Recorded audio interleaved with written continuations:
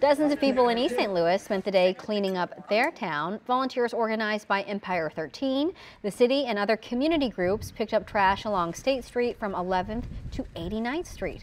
Organizers say this is about environmental justice and showing the next generation how to take care of their community.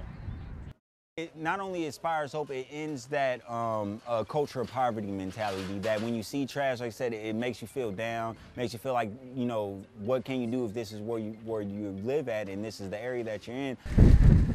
Well, the mayor says it is always good to see folks from all walks of life help out. Empire 13, which started in 2020, says they aren't done trying to transform the community.